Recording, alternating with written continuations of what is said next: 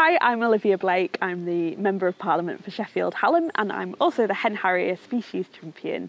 I'm really excited today because we're going out to visit a nest and hopefully tag a chick. And I'm really excited because I've never seen a Hen Harrier up close and personal before, so really looking forward to today.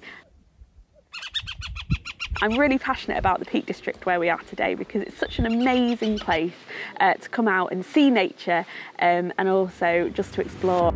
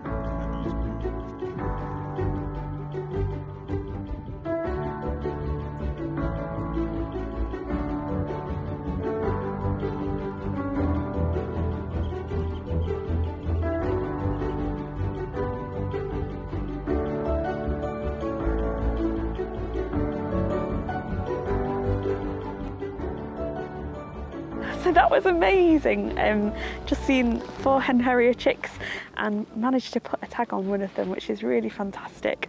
So 2 females and 2 males, which is really, really great to see just the differences in the chicks as well. It was just such an amazing experience and hopefully we'll be able to monitor it over its life. So the bird that was tagged was the biggest one. She was 495, which is quite big apparently because they have to be 450 to know if they're female or under that for males, which is really interesting. But it's a really intricate kind of process. It's like putting a little rucksack on and then stitching up you have to actually hand stitch it, which is really, really quite a delicate process to watch. But now it's on and she seems perfectly happy and perfectly fine. So she's gone back to her nest and hopefully we can just keep track of her.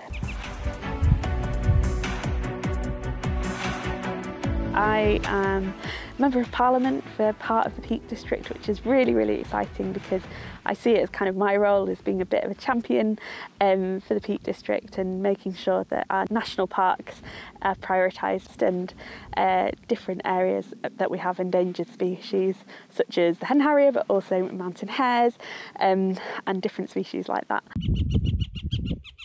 I'm also the Shadow Minister for Nature, Water and Flooding, and this means I'm developing my party's policies in these areas and really holding the government to account where I can, challenging the government on their plans and making sure they're as robust as possible. Well, hopefully we'll see a massive increase in the number of Hen Harriers. I think that, you know, they're such a special species and it's so exciting to be able to see them in their natural habitat. I think that it would just be great for future generations to still have Hen Harriers in the UK and help increase the numbers and hopefully stop their persecution.